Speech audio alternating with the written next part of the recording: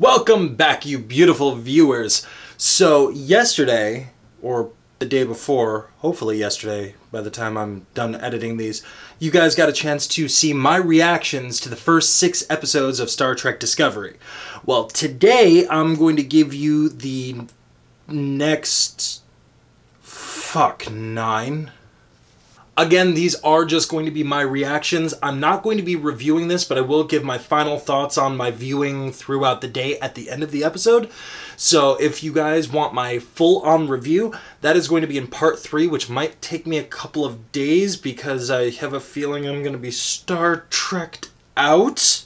And like always, make sure that you're hitting that subscribe button down below. Oh, and if you guys have been watching us for a while, like probably since the beginning, because quite a few of you guys have, you might notice that I sound a little bit better. Huge shout out to Crazy Will's Tech Show. He suggested an awesome rig and an awesome microphone to help my videos sound a little bit better and look and feel a little bit more professional. So huge shout out to Crazy Will's Tech Show. Alright, that being said, you guys ready? Because I sure am. Let's get on to number 7.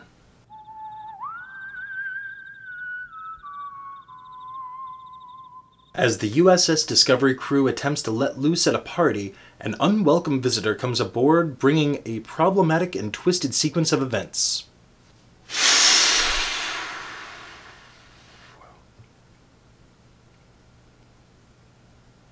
I'm conflicted. See, here's the thing. Full-on spoilers for this episode, it's fucking Groundhog's Day. Yeah, I don't care. It's Groundhog's Day. Look, I mean, this is actually one of my favorite tropes to be used on TV. I've loved it every time it's been used. On fucking Xena, on Supernatural. I guess Star Trek did it first, but, you know, here on Star Trek Discovery, I actually really like these episodes. And I really liked this episode. But again, in the context of this season, 15 episodes is a fuck ton to watch in 2 days binging, man. Especially when they're all, like, anywhere between 45 to, like, an hour long. But it is not that long to cover this giant, sprawling intergalactic war that's been talked about for the better part of half a century. So wasting an episode on Groundhog's Day that does absolutely nothing to add to the narrative of the season kind of pisses me off a little bit. But like I said, I'm conflicted because I like the episode for what it is. And if there was 22 episodes, you have time for bottle episodes like this. You really do. But in 15 episodes in the season, you really need to make these episodes count. It just felt shoehorned in because, hey, let's do Groundhog's Day. Why not? Alright, let's just say good Groundhog's Day episode, bad usage of Groundhog Day's episode. So that's where I stand on it. Alright, next one.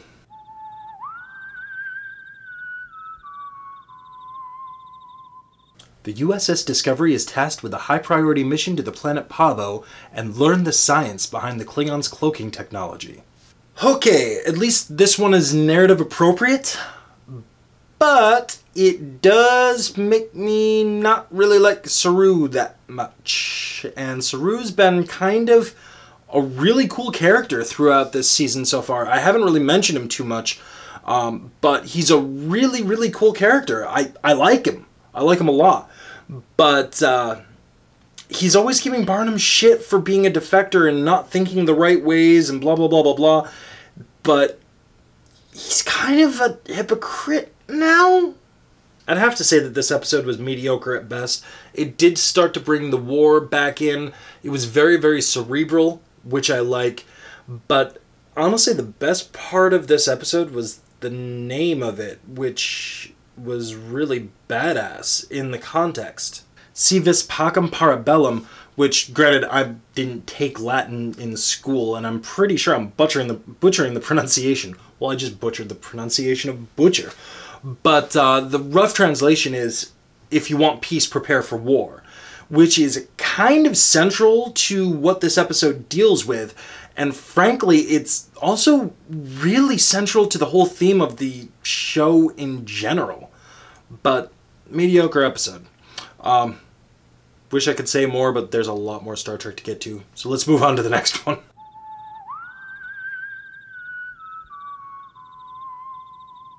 Bypassing Starfleet's orders, Lorca uses the USS Discovery's crew's ultimate asset, the ship itself, in an effort to end the war with the Klingons once and for all. This episode had a lot of wind to it, okay? If only visually. It was pretty damn badass, and pretty much, I guess, last episode was a part of a two-parter. Like, this episode kind of set up the mid-season finale when they went on break for a little while. So I guess it was like a two-parter mid-season finale. This was the second part of it, and I like this part better than the first. The way the ship just makes these instantaneous jumps from side to side to side to side, and boom, I'm over here. Boom, I'm over here. Boom, I'm down here. Using that type of technology and weaponizing it to kind of map out where the Klingon ship is, because they've got cloaking technology and the Discovery does not. I thought that was a really damn cool idea, and it was beautiful to see that utilized on screen. Story-wise, it was good. It was solid. I'm really confused as to what happened at the end, but luckily we don't have a mid-season finale. We can just binge right through this. We can just go. So as a matter of fact, let's go. And I think this is going to go into really cool places.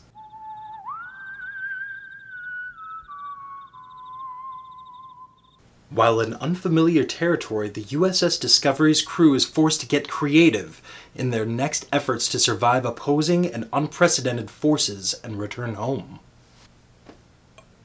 I might have been wrong about that, going in cool places. I didn't actually mean that literally, and apparently the show thinks I did. So I guess we're now in Star Trek's version of Earth 2, to use, Flash and multiverse terms. I'm going to be very blunt right now. Again, I love this type of storyline. I love playing with string theory. I love dealing with alternate dimensions and different versions of ourselves. It's why I love sliders. It's why part of the reason why I'm in love with The Flash on CW. But if they finish out the season here, I'm going to get kind of pissed. Because from what I was told, the Klingon War is only supposed to last for this season. So this better end really damn quick. But for what the episode was, it was really, really cool. To see Tilly go from, like, the happy, chittering, word vomit spewing, adorable girl to, like, badass, awesome, like, has the nickname Killy. Evil Tilly is awesome and hot and a great character. And to see her put on that performance and then her own reactions to that performance was phenomenal. Burnham and Lorca, treasures like always. So, let's go. Next episode.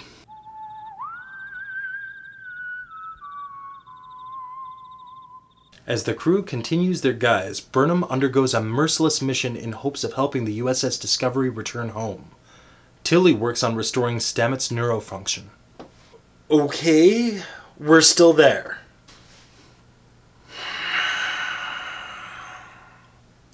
Another really good episode.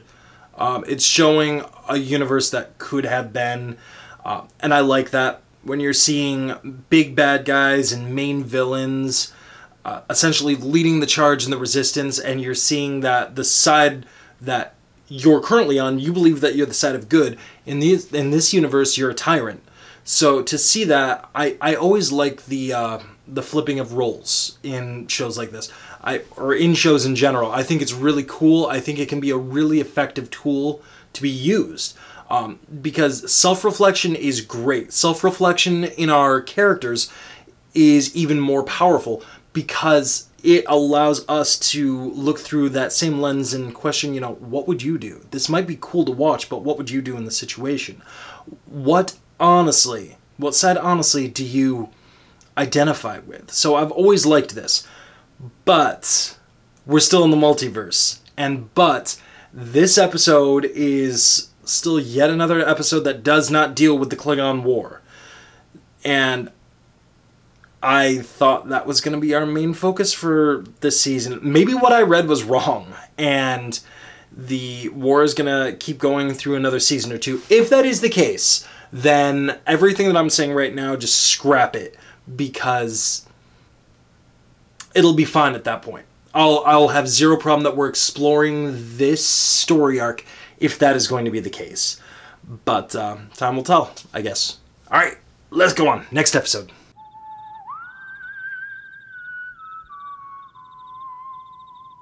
Burnham heads to the ISS Charon with a special gift for the Emperor.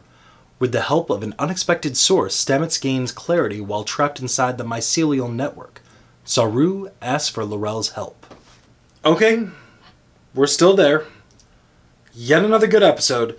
There was a few things that I didn't talk about in the last episode, just mostly because I'm trying to go fast, just to try to fit all of this in for you guys.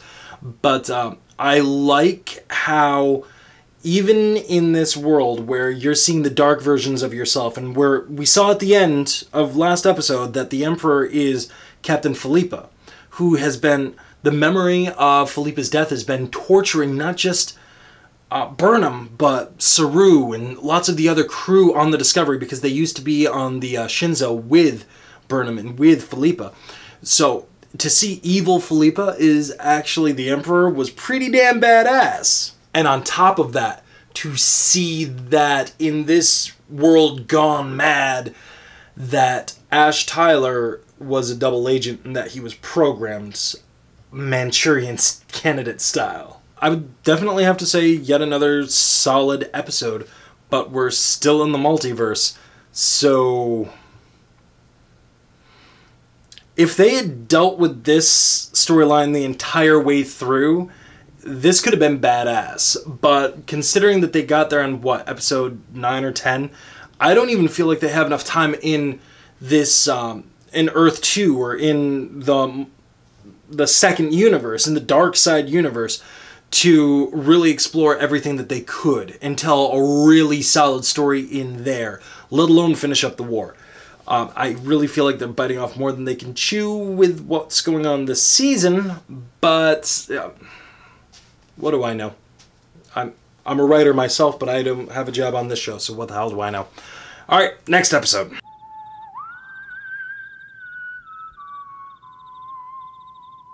Lorca plans to move forward with the coup against the Emperor, propelling Burnham to make a quick decision to save not only herself, but the USS Discovery.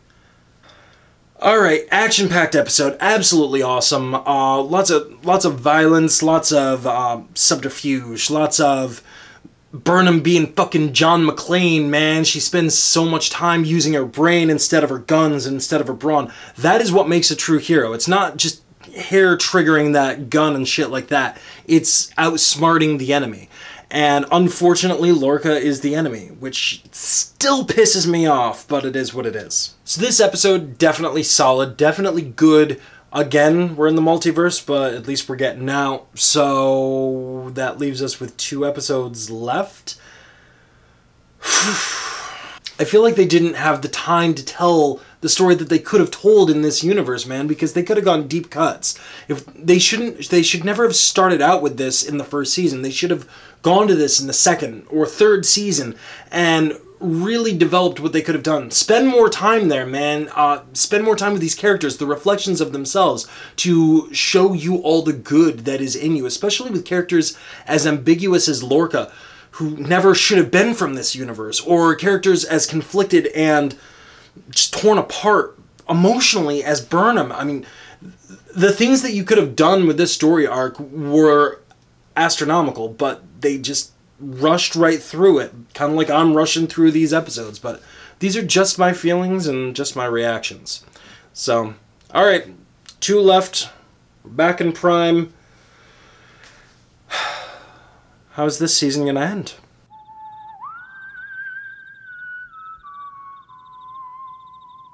Back on the USS Discovery, Burnham and the crew are faced with the harsh reality of war during their absence in order to move forward. Starfleet must use unconventional tactics and sources to take their next action against the Klingons. Well, I will give them this. Lorca was not the only morally ambiguous Starfleet member. Admittedly, it's cool to see the Admiral and see Sarek both at the end of any real rope. I mean, they've given the Klingon all the rope. They have no more ropes. They've given them the ropes. Now they're left with nothing else.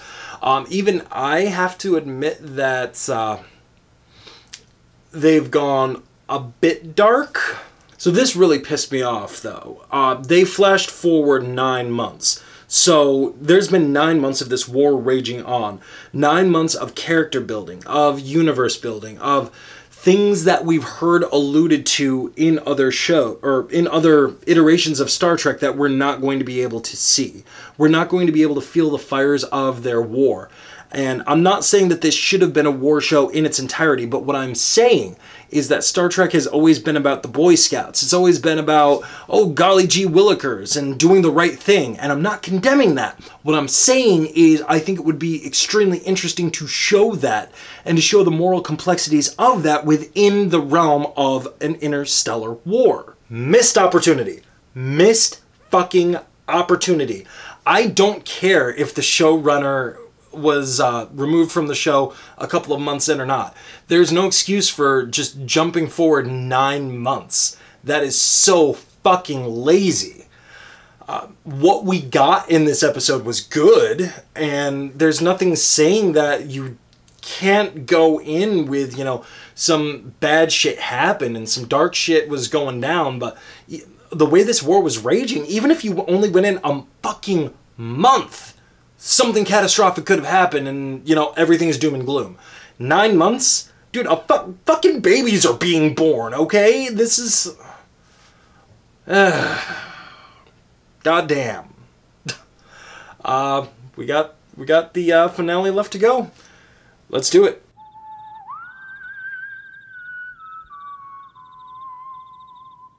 With Giorgio at the helm of the plan to end the Klingon War once and for all, the USS Discovery's crew struggles to fathom and tolerate her hostile tactics. Memories of the past hardships are rekindled within Burnham. Protect us from our basest instincts. The Klingons are on the verge of wiping out the Federation. We do not have the luxury of principle. That is all we have. What?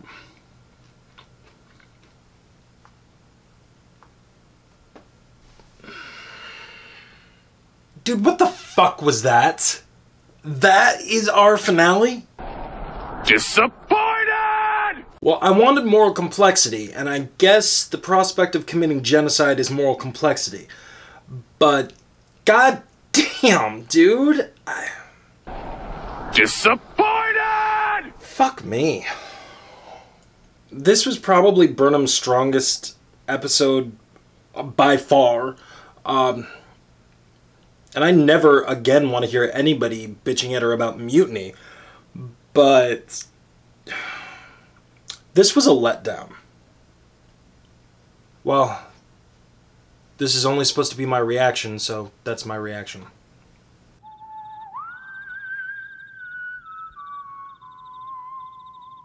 So, final thoughts for tonight.